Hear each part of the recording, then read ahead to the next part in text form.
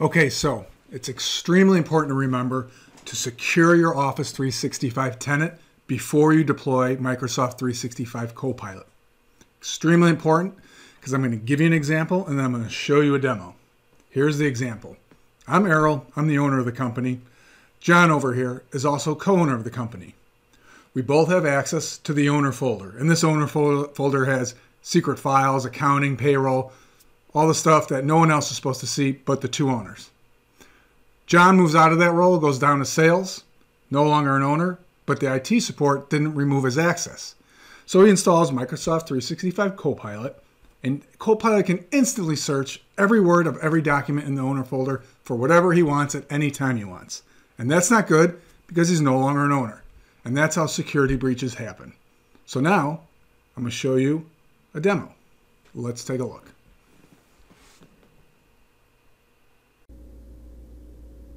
Okay, so for our demo, we're going to show you three areas: financial, human resources, and management.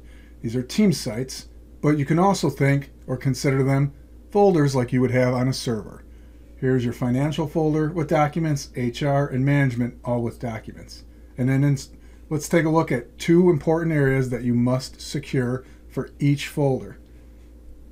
So this folder, financial, has credit card statements, yearly expenses for your business.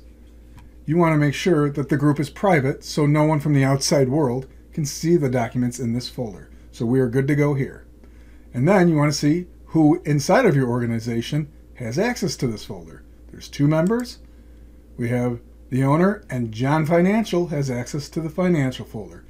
This folder is good to go. Let's take a look at HR. Well, we have employee stuff, salaries, secret presentations in our HR folder. We want to see who in our organization belongs to this folder. We have the owner. Oh, and Susan HR. I think we're good to go, right? Whoa, this is a public folder. It needs to be private, just like the financial folder, so the entire outside world cannot get to these documents. Switch this in your settings and you're good to go. Let's take a look at our management. Right away, it's public. That needs to be switched to private. You have to go through each and every folder you have to check these settings because you don't want your list of clients and sales secrets getting out. Finally, let's check our membership. 3 members. Okay. Well, the owner and Eric Management are good to go, but John Financial does not belong in this folder and needs to be removed.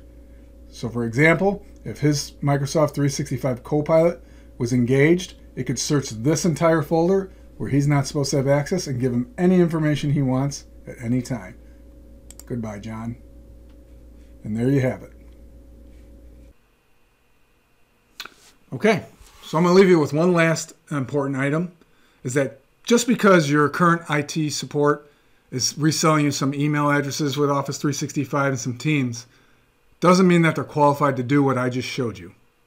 You must, and I repeat, you must have a qualified IT support company that religiously and daily goes into Office 365 and the entire ecosystem and secures it and knows what they're doing. Thank you.